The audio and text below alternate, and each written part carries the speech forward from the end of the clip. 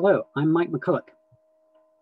I'm a lecturer at the University of Plymouth in the UK, and I've been blacklisted by the arXiv. So the two papers that they rejected are shown here. So the first one is testing quantized inertia on M drives of dielectrics, and also gravity from the uncertainty principle, published in EPL and Astrophysics and Space Science, respectively. So these were, of course, rejected by the arXiv, even though they've been published in bona fide journals.